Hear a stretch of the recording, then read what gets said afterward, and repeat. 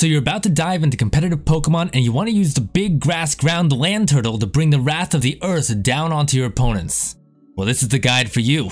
My name is the Asian Trainer, aka Waffles, and I'm here to help you jumpstart your competitive career. But how can I talk about this now? The game doesn't come out for another 9 days. Well, all the movesets, abilities, and basically everything about the games have just leaked, so we're gonna get an early start tonight. Unfortunately, Torterra's stat distribution leaves a little something to be desired in the speed area, but I mean, he's a tortoise turtle thing and you can't really expect too much there. However, what he lacks in speed, he makes up for in some pretty decent physical attack, defense, and HP. So we're gonna go for more of a bulky set with the understanding that we'll probably be outsped and have to tank a hit first.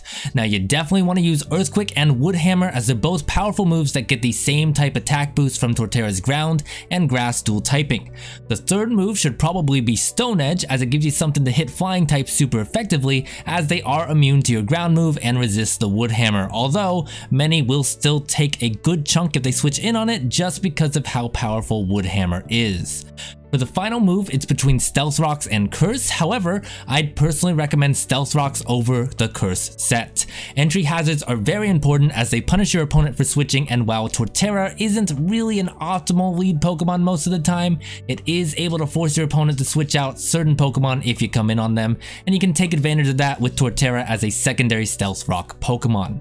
The same principle applies for Curse though. You can set up a Curse as they swap out. However, my issue with using Curse is that you lose all the benefit you just got if you switch your Torterra out, and your opponent is most likely switching into something that can counter or check your Torterra. So if you use your free turn to set up Stealth Rocks, you can then switch out and keep your Torterra alive for another day while still keeping the rocks on the field. Now, because you're almost always going to be the slowest Pokemon on the field, we're not going to invest in speed at all. Instead, we're going to go full bulk with 252 HP EVs and 252 physical attack EVs. The remaining 4 can go into whichever of the defenses you prefer, as the difference is pretty minor. Another alternative is going full HP and defense and really working off that Curse moveset, but I kind of think that can be pretty situational and it's pretty hard to make work. Now you want to go for an Adamant nature as you don't use your special attack stat at all, and for items I'd recommend Leftovers. And that's actually it for viable Torterra sets, so let's move on to partners. Now, when it comes to partners, you really need something that can handle ice types, because Torterra's 4 times weakness to them means he's gonna likely be knocked out with just a teeny bit of snow. Ironically, another Sinnoh starter actually fits the bill quite nicely. Empoleon can come in to tank most ice hits with 4 times resistance and can work as a specially defensive tank to help balance out your tanks with Torterra. Tentacruel is also pretty decent, as it tends to struggle more with bulky ground and steel types that Torterra can handle relatively well.